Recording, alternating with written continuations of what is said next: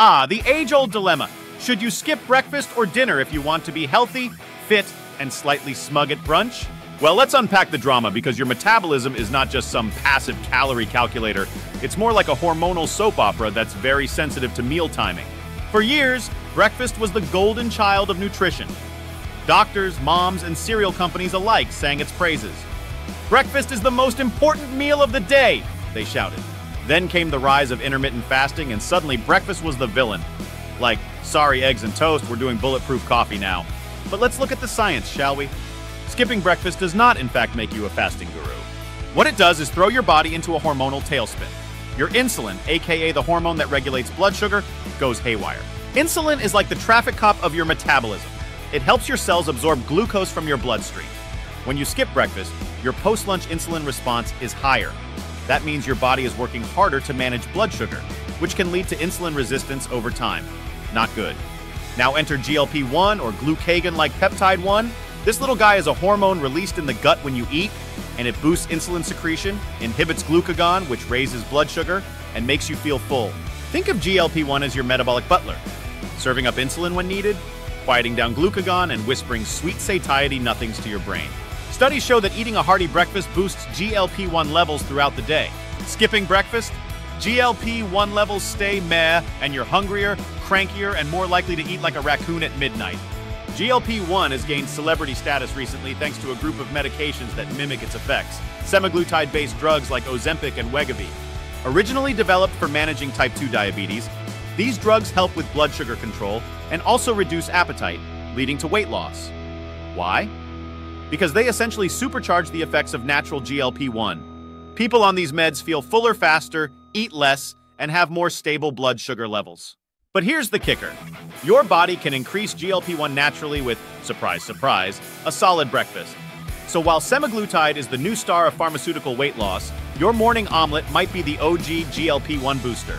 Observational studies and controlled trials consistently show that skipping breakfast leads to higher post-meal glucose spikes, increased hunger, and elevated free fatty acids in the blood, markers linked to higher risks of type 2 diabetes and belly fat accumulation. And no, we're not talking about the cute kind of belly fat that makes you cuddly.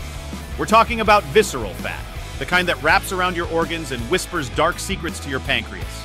Conversely, shifting most of your calories to earlier in the day, like a big breakfast, May lunch, and tiny dinner, actually aligns better with your circadian rhythm.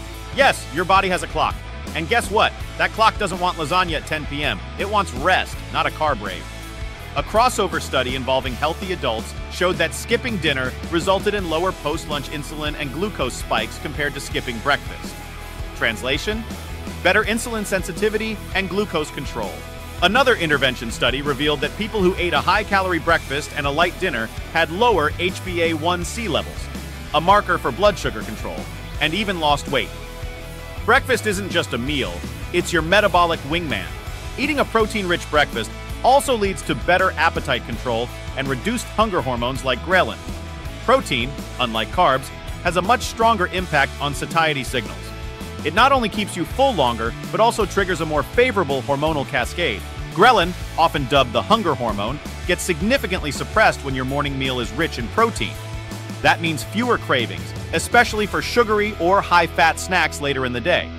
In studies with overweight teens, the ultimate junk food connoisseurs, those who started their day with a protein-heavy breakfast, think eggs, Greek yogurt, or tofu, reported fewer cravings, more stable energy, and better hormonal satiety responses throughout the day.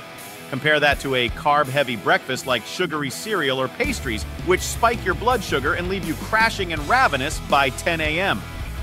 Even organizations like the American Heart Association agree people who eat breakfast regularly have a lower risk of obesity, type 2 diabetes, and cardiovascular disease. Meal timing matters, folks. Your metabolism is not just about what you eat, but when you eat it. So, is skipping dinner healthier than skipping breakfast? According to science, yes. Your body prefers to fuel up early and wind down light. Skipping dinner syncs better with your natural rhythms and supports better metabolic function. Moral of the story: have your eggs, your oats, your tofu scramble, and skip the sugary cereal, the pancake stacks drowned in syrup, and the orange juice that's basically dessert in a glass. Go for the real breakfast heroes. Eggs, and yes, even bacon if you're feeling cheeky. Just maybe don't follow it with a midnight pizza. If you like this science-backed journey through your digestive system, smash that like button like it's a sizzling skillet of eggs. Subscribe to the Debunkers for more truth bombs, and drop a comment below with your favorite protein-packed breakfast. Omelets over OJ, people. So rise and shine with something hearty and protein-packed, and let your hormones thank you later. Until next time, stay curious and stay full.